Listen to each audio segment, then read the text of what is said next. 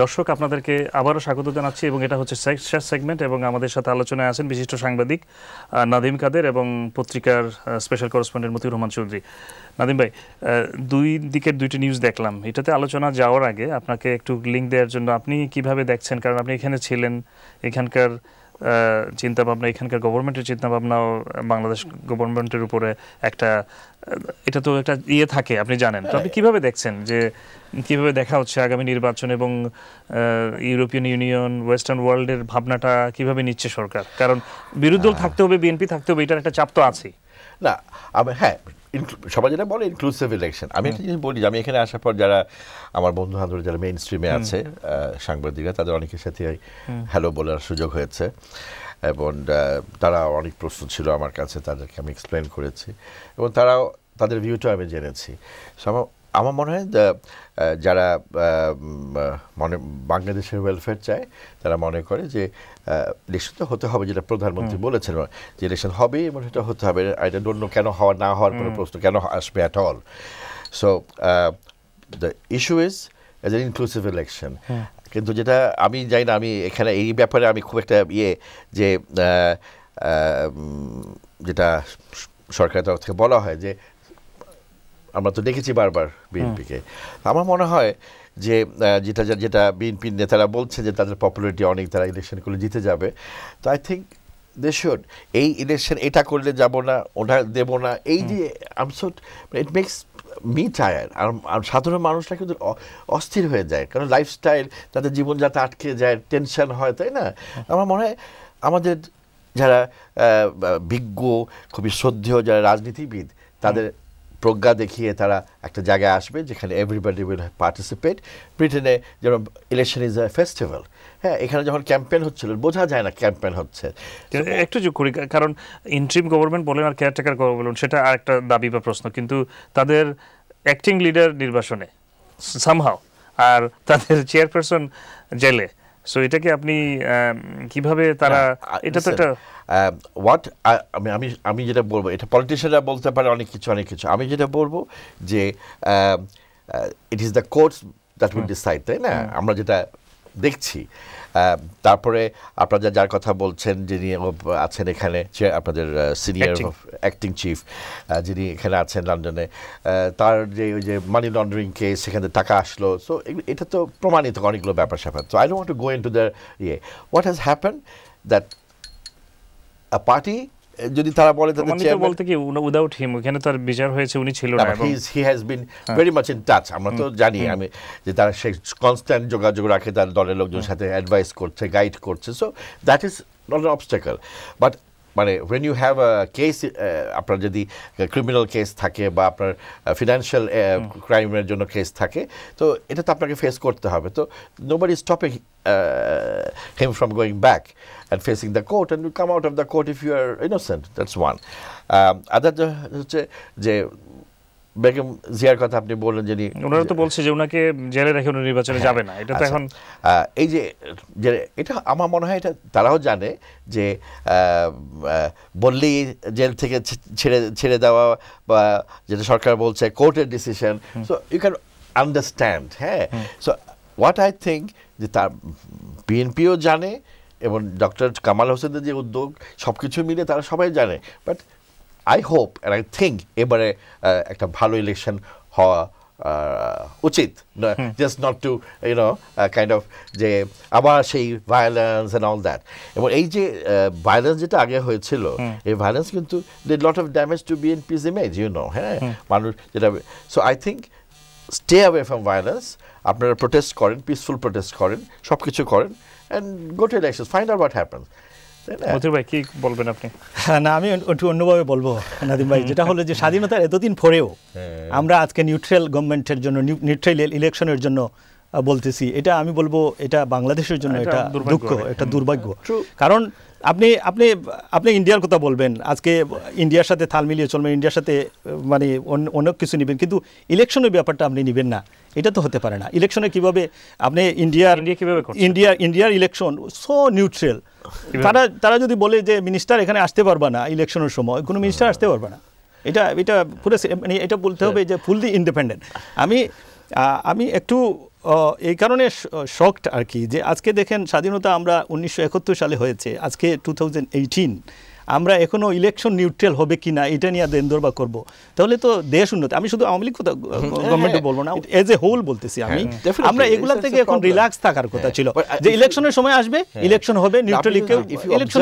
জি জি, দেখবেন যে it has been improving, কিন্তু মানে না এটা ইমপ্রুভ নো নাদিম ভাই, আমি আপনার সাথে একমত না। ইমপ্রুভ কিভাবে হলো? আজকে সিটি ইলেকশন, সিটি কর্পোরেশন ইলেকশনের দিকে তাকান, আপনারাই তো লিখেছেন ইলেকশন হলো, সিলেটে ইলেকশন হলো, শুধুমাত্র সিলেটের কথা, কিন্তু সিলেটে তো আমরা তো সিলেট, আমি তখন দেশে ছিলাম, সিলেটে হলো কি, সিলেটে আসলে ওই ট্রেকের ভিতরে যাওয়া যায় নাই, কারণ আপনি দেখেন গত বছরে সিদ্ধান্ত নেই কোথায় দিবে কোথায় দিবে না, সরকার না, এখানে হয়েছে কি, এখানে 20টা হয়তো 20টা সেন্টার হয়তো খারসাজি করা হয়েছে, যেটা পপুলার বুট পাওয়া যায় নাই, যার কারণে ফেল হয়েছে। এবং লাস্টে, আচ্ছা নাদিম ভাই, ওই যে দুইটা সেন্টারে বুট হয় নাই, ওখানে জানেন আরিফ ভাই পেয়েছে, একটা সেন্টারে পেয়েছে প্রায় 2000, একটাই পেয়েছে 1200-র মতো। তো উনি বলছে এখানে, তো I don't want to debate on the partisan lines. হ্যাঁ, আমি মনে করি যে আমাদের voting system should be improve. আমি ওইটাই বলছি, ওইটাই বলেছি, ইভিএম এখানে ট্রাস্ট উঠে যাওয়া উচিত না, বিএনপি যেটা বলেছে ইভিএম চাই না, আর প্রাইম মিনিস্টারও বললেন যে ইভিএম চাপিয়ে দেওয়া উচিত না। হ্যাঁ, so this are the things. So আমাদের কাজ হবে আমাদের বক্তব্য, লেখনী কাজ দিয়ে এই জিনিসগুলোকে পুশ করা। ঠিক আছে, আমি ডিবেট অন পার্টিসান, এটা আপনার সাথে একমত, কিন্তু আমি যে চেয়ারে থাকবো আমি ইন্ডিপেন্ডেন্টলি থাকতে হবে। আমি এটা বলছি যে আমি বলে নেই, গতকালকে যখন প্রাইম মিনিস্টার বলেছেন যে ইভিএম নিয়ে এত তাড়াহুড়া করার দরকার নাই, আজকে চিফ ইলেকশন কমিশনার আজকে কথা বলেছেন, হ্যাঁ ইভিএম খুব তাড়াতাড়ি করে চাপিয়ে দেওয়া যাবে না। এখানে দেখেন, এটা নিউট্রালিটি না। এর আগে কিন্তু উনি বলছে যে ইভিএম দিয়ে আমি পার্লামেন্ট ইলেকশন করব, এটা বলছে। এখন কিন্তু প্রাইম মিনিস্টার থ্রেট দেওয়ার সাথে সাথে, মানে ক্লারিফাই ওনার কথাটা বেরিয়েছে, হ্যাঁ ক্লারিফাই করার সাথে সাথে এখন কিন্তু চিফ ইলেকশন কমিশনার উনিও বলতেছেন, তাহলে আমাদের বলতে হবে যে আমি বলতেছি নিউট্রাল, আমি নিউট্রাল থাকা লাগবে, আমি ইলেকশন কমিশনার। তো আমাদের হঠাৎ করে ইউ ক্যানট এক্সপেক্ট যে মানে সব ইলেকশন কমিশনাররা নির্ভয়ে নিউট্রাল হয়ে যাবে। না, গভর্নমেন্ট তো বলেন যে আমার ইলেকশন কমিশন, নাদিম ভাই যেটা বলছেন যে এটা বলতেছে গভর্নমেন্ট এবং তিনারাও নিউট্রাল, বাট এটার একটা স্ট্যান্ডার্ড কতটুকু থাকবে আপনি বুঝতে হবে বাংলাদেশের বাস্তবতা। এবং আমার মনে হয় যে ইলেকশন করে বিরোধী দল যেটা করতে পারে সেটা হলো টু ক্লোজলি মনিটর, হ্যাঁ, that what is going wrong wire, এবং সেটাকে তাদের কন্ট্রিবিউশন দেওয়া। কারণ ওনারাও বেশিরভাগ সময় বাংলাদেশের সরকারে ছিলেন, but what have they done that you have to ask, যে দলটা আজকে বলছে ইলেকশন এটা নিয়ে, তো সেটা তো আমি বলছি এই জন্যই যে আমরা সাংবাদিকরা আমাদের মত আছে, ঠিক আছে, আমি আমার কাজে আমরা সবাই চাই যে জেনুইন অর্থে let's not debate on those lines, সুষ্ঠু নিরপেক্ষ হোক, জেনুইন অর্থে আমরা ফোকাস করব how to make a good election. It's correct. পাশাপাশি দুর্নীতির কথা বলতেছেন, দুর্নীতি দমন কমিশন শুধুমাত্র বিরোধী দলকে দেখে।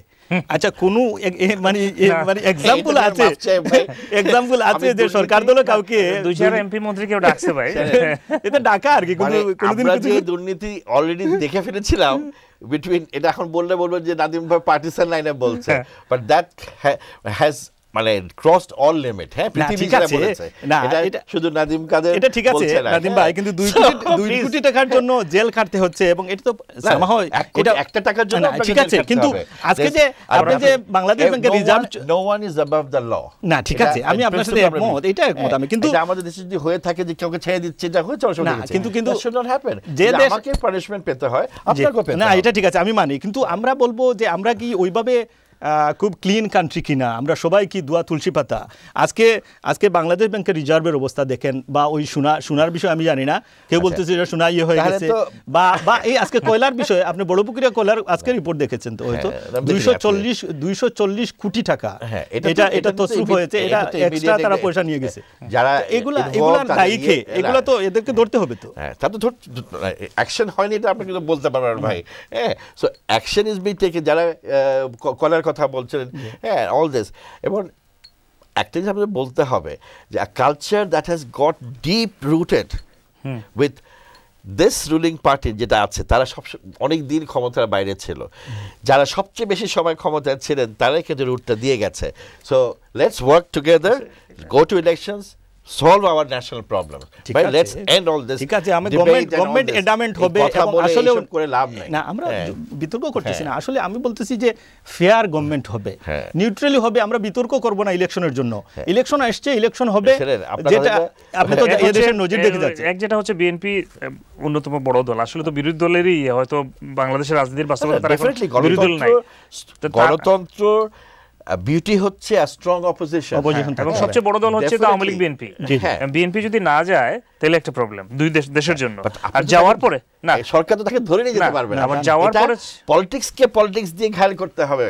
আপনি একটা যেটা বলছেন যে ইলেকশনের যুগ দিয়ে তারপরে খুব সিরিয়াসলি মনিটর করলো, কিন্তু দেখা গেল যে আসলে ভালো জিনিস, কিন্তু দেখা গেল অনেক কিছু ঘটে গেছে। ইনস্ট্রুমেন্ট তো আপনার staying out of the parliament and staying in the parliament even with minority, এটা বিএনপি, এটা মনে হয় বিএনপিও বুঝতে পারে। হ্যাঁ, and I think that's more so get into the parliament, start your work, এবং সবাই মিলে আপনারা এমেন্ড করে, আপনার যে বাইরে থেকে গেলে তো কিন্তু হবে না। এটা ঠিক আছে, এটা ঠিক আছে। আমি জানি, আমি অনেক আপনাদের আমি বলি, আমি অ্যাজ এ সাংবাদিক সবার সাথে তো আমার অনেকেই বলে যে বিএনপি যারা ভালো অবস্থানে আছে যে we want to go to elections. So এখন আপনাদের যিনি প্রধান দুইটা, একটা হচ্ছে গভর্নমেন্ট নিউট্রালিটি এবং এখন তার কেয়ারটেকার গভর্নমেন্টের দাবি নাই, এখন ইন্টারিম গভর্নমেন্ট হতে হবে। বিএনপির কেয়ারটেকার গভর্নমেন্টের দাবি আছে, পার্লামেন্ট ভাঙার কথা আছে, সাথে সাবেক প্রধানমন্ত্রী যেটা বলতেছেন যে আপনি ওয়ার্কফোর্স বাড়ান, কিন্তু ইনস্ট্রুমেন্ট তো সরকারের কাছে। আর সেনাবাহিনী নির্বাচন করে, এই যে ফখরুদ্দিন সাহেব বলেন সেনাবাহিনী যাতে নিরপেক্ষভাবে নির্বাচন পরিচালনা তাদের হাতে দেয়া উচিত, এটাকে কিন্তু সেনাবাহিনী গভর্নমেন্ট মানতেছে না। সেনাবাহিনী গভর্নমেন্ট, আমি বলি আপনাকে, senabaini hoচ্ছে কি national asset. They are not partisan, they are not political. I mean, let me finish. They I have, because আমার সেনাবাহিনীর ব্যাপারে আউটলুক গুলো very deeply আমি করি, because my father was an army officer, so I have a special place for them always. সেই জন্য আমি বলি যে যখনই এই সেনাবাহিনীর টানাটানি কথা হয়, আমি লিখেছি, আমি আজকের মতো আমি আগেও বলেছি, let the armed forces stay where they are, not from politics. Don't pull them in. আপনি যখন জোর করে তাকে বলছেন ইলেকশন তারা অর্গানাইজ, মানে তারা মনিটর করবে বা হোয়াটএভার ফুলশে বললেন, ওরা আবার 111 বলবেন, সেটা তো অন্য জিনিস। I hope not, that doesn't come back, I hope that never comes back. হ্যাঁ, বাট হ্যাঁ, তখন কিন্তু তারা একটা কন্ট্রোভার্সির মধ্যে পড়ে যাবে। আরে ওখানে তো যেটা হয়েছিল, হ্যাঁ আমিও দেখেছি, তো তাদেরকে অর্ডার দেওয়া হচ্ছে, কেউ হয়তো বল তুমি ওখানে গিয়ে এগুলো করবা, আর জুনিয়র অফিসার তাকে তো ফলো করতে হবে। Leave the arm forces to protect the country in national emergencies, তারা যেন এসে যদি ভায়োলেন্স হয় তারা পিস দিয়ে আবার চলে যাবে, but don't bring them in. দরকার মতো আসবে। I'll never agree that to the fact that সেনাবাহিনীকে আনতে হবে, কারণ সেনাবাহিনী সবার সেনাবাহিনী, এবং let them serve the people of Bangladesh. So don't pull them into politics. ঠিক আছে নাদিম ভাই, কিন্তু আসলে তো বিরোধী দল ট্রাস্ট করতে পারতেছে না। আমি যে ওই যে জিনিসটাই বলতেছি যে আপনি ট্রাস্টের পরিবেশ সৃষ্টি করা লাগবে। আপনি বলেন তাহলে কোন লেভেলে আসলে, কোন লেভেলে আসলে, আপনি যেহেতু সাংবাদিক, কোন লেভেলে আসলে আপনি ধরেন ইয়েস 100 হবে না, এটা আমরা বুঝি, একটা percentage of the trust create হবে, এটাকে আপনি কিভাবে দেখেন? এখানে তো নির্বাচন কমিশন হচ্ছে সেন্টার অফ এভরিথিং। বলি, পলিটিশিয়ানস ইন বাংলাদেশ তারা কেউ কাকে কোনোদিন ট্রাস্ট করতে পারে না। এবার কবে পারবে I don't know. Public perception তো একটা ব্যাপার আছে, সেটা তৈরি করার ক্ষেত্রে গভর্নমেন্ট কি করতে পারে আপনি কি মনে করেন? না, আমি তো বললাম গভর্নমেন্ট কি করবে সেটা আমি বলবো না, I am not a government man. আমি জার্নালিস্ট, হোয়াটস ইউর অ্যাডভাইস? আমি তো বলছি লেটস ওয়ার্ক টুগেদার। ভাই, I lost my father in the war. I want to see my country good. My mother এটাই চাই also sacrificed her life because this is Bangladesh হয়েছে, আমাদেরকে একটা মানুষ করতে হয়েছে তাকে, সেই স্ট্রেস নিতে পারেনি, she only passed away when she was 62. I am personally affected. সেই জন্য I'm proud to be a son of a freedom fighter. I'm proud that my father has given his life, but at the same time I feel sad যে কখন আমার দেশটা সবচেয়ে সব দিক দিয়ে সুন্দর হবে, তাই না? মুক্তিযুদ্ধ চেতনাকে ধরে রাখতে হবে, অনেক জেনারেশন ভুলে যাচ্ছে। আমি অবাক হয়ে যাই, how can you, that is the base of our country, so please। না, মুক্তিযুদ্ধ বলতেছে না, এখন তো 9 ইয়ার্স ধরে তো ট্রেনিং দেওয়া হচ্ছে। এটাই তো ট্রেনিং দিতে হবে, কেন একটা it should be everyone's asset. মুক্তিযুদ্ধ আমাদের সবার অ্যাসেট হওয়া উচিত, তাই না? এটা তো শুড নট বি যে এই আওয়ামী লীগ শুধু মুক্তিযুদ্ধ রাখবে, তাই না? এজ এ হোল সবাই করেছে। এটা তো আমাদের মুক্তিযুদ্ধ না হলে আজকে দেশ আসতো না। তো সেইটাই বলছি যে পলিটিক্স দিয়ে ডিল করতে হবে, maybe at this point Awami League is showing a higher standard of politics, যেখানে বিএনপি বারবার মনে করছে কোনো এক সময় হয়তো দেখা যাবে যে they will also come here, but don't stay away from elections, don't fight on the streets, let's be decent, you know, learn from this country, learn from the even from India, তাদের তো violence করে না, সামান্য রাজনীতি করার সুযোগ তো দিতে হবে। এই যে শুধুমাত্র এটা কিন্তু পারমিশন তো না লাগে সব জায়গায়, এবং আপনি দেখবেন জেলা উপজেলায় ওইগুলাতে কোনো তারা নরমাল একটা তারা সভাও করতে পারে না। আমি জানি একটা নাদিম ভাই, এটা আমরা বিতর্ক করতেছি না, জাস্ট মানে এটা কিভাবে হলে নাদিম ভাইও তো বলতেছে, আমরাও বলতেছি এটা ডিবেটেবল কিছু না, একটা nice election regime after regime এই জিনিসগুলো প্র্যাকটিস করে, এবং আমরা সেটা সাংবাদিকরা কোনো সময় সেটা পছন্দ করিনি। আমি বলতেছি যেটা হলো যে বিরোধী দলের হিসাবেই তাকে অনার করা লাগবে। আমি বাংলাদেশে ছিলাম, একটা উপজেলা লেভেলে একজনে একটু প্রতিষ্ঠাবার্ষিকী সামথিং করবে, থানার থেকে ফোন করা হয়েছে, আপনারা যদি করতে চান করতে পারেন, কালকে থেকে গড়ে থাকতে পারবেন না। এই যে ইনস্ট্রুমেন্টগুলো ইউজ করা হচ্ছে, এটা তো হয় না, এটা তো গণতন্ত্রের নর্ম না। তো গণতন্ত্রে তো তাদের মানুষের সে যেটা আছে এটা বলবে সে। আপনার সাথে একমত যে জ্বালাও হবে না, কিন্তু ক্যাম্পেইন করতে পারে। You are from Bangladesh also, আপনিও জানেন যুগ যুগ ধরে আমাদের এই জিনিসগুলো হচ্ছে, কিছুটা কম হচ্ছে, করে কোথাও বেশি হচ্ছে। আমিও জানি, আমি তো থাকি ওখানে, হ্যাঁ, আমার পত্রিকায় রিপোর্ট দিচ্ছি, আমরা এরকম না যে পত্রিকায় রিপোর্ট দিচ্ছি, we are doing everything. But সেটা আমরা যদি, আমি মনে করি যে আমরা জনগণ, স্পেশালি আমরা যেহেতু সাংবাদিক, আমরা টেলিভিশন পত্রিকায় আমাদের করি, আমাদেরকে broader perception নিয়ে সামনে এগিয়ে যেতে হবে। এটা ঠিক আছে, ওইটা এটা না, আমি let's be together, আমি ওইখানে I don't care আপনি কি করছেন না করছেন। আমি যখন এখানে এসেছিলাম আপনাদের সবাইকে আমি দাওয়াত দিয়েছি, মনে আছে আপনাদের, few years back, যে I don't care who is doing what। আমার কথা হচ্ছে, আমারও একটা বিলিফ আছে, থাকবেই, বাট লেটস ওয়ার্ক টুগেদার। আমরা সাংবাদিক হিসেবে আমরা ভালো করে কাজ করি, আমাদের যা বলা দরকার সেটা বলার চেষ্টা করি, সবসময় যা পারবো তা বলছি না, কিন্তু আমাদের সেই অ্যাটমসফিয়ারগুলো আস্তে আস্তে হবে। ওইটা আমিও বলছি, ওইটা ইনক্লুসিভ ইলেকশন হবে। এটা আমি বলবো যে ইলেকশন হবেই, কিন্তু আমি অন্য বৃহৎ দলকে রেখে করে নেব, এটা সুন্দর হয় না। আমরা ইনক্লুসিভলি করলে এগিয়ে যেতে হবে, সরকারকে একটু আপনার নমনীয় হতে হবে। প্রধানমন্ত্রী প্রধানমন্ত্রী দুঃখিত আছেন যে দরজা ধাক্কা দেওয়ার কারণে উনি দেখা করতে যাচ্ছেন না। এটা কিন্তু এটা কিন্তু জুবায়ের, আপনি জাস্ট পাস দিস কমেন্ট যে প্রধানমন্ত্রী দুঃখিত যে দরজা ধাক্কার কারণে। আমি প্রধানমন্ত্রী না হলেও, if you did that with me, হ্যাঁ, আপনি তো, আমিও তো সমান, এটা তো বুঝতে পারছি। এটা আপনার মিনিমাম সেলফ রেসপেক্ট, ডিগনিটির ব্যাপার। হ্যাঁ, well that was not good politics, nobody accepted it, এটা আমরা মানে আপনি যেটা বলছেন, কিন্তু এট টাইম আপনি হচ্ছেন এখন অভিভাবক, আপনার অবস্থানটা এমন এক জায়গায়, আপনাকেই তো বসতে হবে, আপনাকেই তো ডাকতে হবে ঘুরে ফিরে, মানে বাড়ি, মানে আপনি এখন দেশ চালাচ্ছেন, সামনে থেকে করবেন না, পিছনে যারা আছে তারা করছেই। আমি বলতেছি যে এটা তো, আপনি আরেকটা কথা মনে আছে, এই টেলিফোন আলাপ, হ্যাঁ, আচ্ছা, so all those put together, এটা একটা মাইন্ডসেট হতে পারে, তাই না? আমরা এই আলোচনা এখানে দিই, নাজিম ভাইয়ের জন্য 2 মিনিট দিই, আমরা নাজিম ভাইয়ের আলোচনায় যোগ দেব, এবং এটাকে এভাবে নিতে চাই নাজিম ভাই, আপনি যেহেতু এসেছেন এবং দেখেছেন, এবং এখানকার পত্রপত্রিকা, যেটা এটা নিউজের ভিতরে না, বাট এটা গত 2 সপ্তাহের অনেক আলোচিত বিষয় ছিল, নিউ ইয়র্ক টাইমস বলেন, গার্ডিয়ান বলেন, শহীদুল আলম সাহেবকে নিয়ে, ফটোগ্রাফার যাকে অ্যারেস্ট নিয়ে গার্ডিয়ান এডিটোরিয়াল, এটা নজিরবিহীন কিছু ঘটনা ঘটেছে গত কয়েক সপ্তাহ।